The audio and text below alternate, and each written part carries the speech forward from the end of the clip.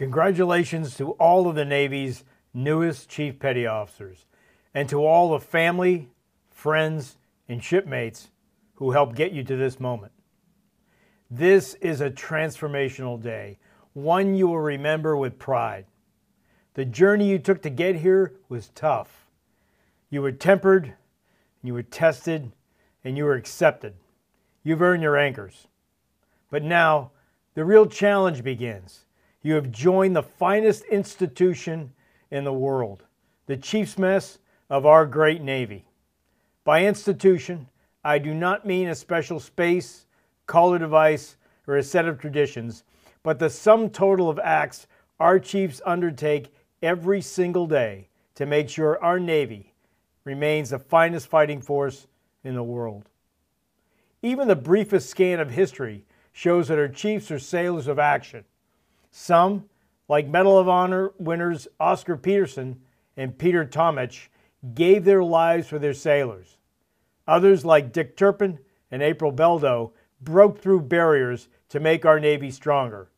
But there is something even more powerful than their individual examples: our Navy's 245-year history of success in battle. Our Navy relies on the strength of the mess. We just commemorated the 75th anniversary of our victory in the Second World War. The line of heroes that inspire us from that struggle span all the ranks and rates. Sailors like Gunner's Mate 3rd Class Paul Carr and Mess Attendant 1st Class Doris Miller stand alongside others like Commander Ernest Evans and Commander Howard Gilmore. All showed great courage under fire. All gave their life for our country. But what also ties them together is that they were all trained and they were mentored and inspired by our Chief Petty Officers. And those chiefs would probably tell you they weren't looking for credit. They were simply focused on the actions needed to get the mission done. They were focused on making our Navy the most lethal fighting force in the world. And they were focused on creating warriors, the sailors and officers whose action would bring America victory at sea. Today, we face another great power competition, one that tests us in different ways, but one that still has potential for devastating consequences. The margins of victory at sea are razor thin. We've got to be ready. So, I charge all chiefs to think about your mess as a living, breathing institution, one that must be renewed every morning. An institution that rises to the high standards of those who came before you, and one that leaves our Navy stronger.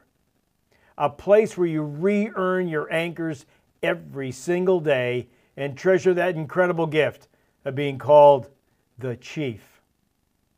Now, we must take a moment to honor those who poured their time, their energy, and their faith into each one of you. To all the family, friends, and shipmates of our newest chiefs, thank you. Our Navy appreciates your many years of sacrifice and service. This day belongs to you as well. Carrying forward the legacy of those who came before you will test you and will require all the wisdom and strength that brought you to this day. The demands placed on you will be tough. I have high expectations of our Chief Petty Officers, as do the sailors you will serve and lead. But I'm confident that you will meet this challenge with humility and with determination.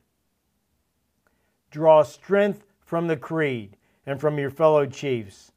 Endure adversity with focused determination. Make the most of every day, leading our sailors and officers to fulfill the promise of their potential. Congratulations, chiefs. Now anchor up.